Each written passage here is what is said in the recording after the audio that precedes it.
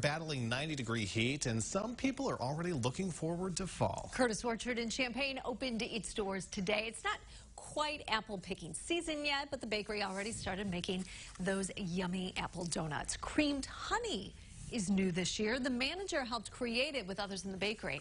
They also added another area for kids to enjoy.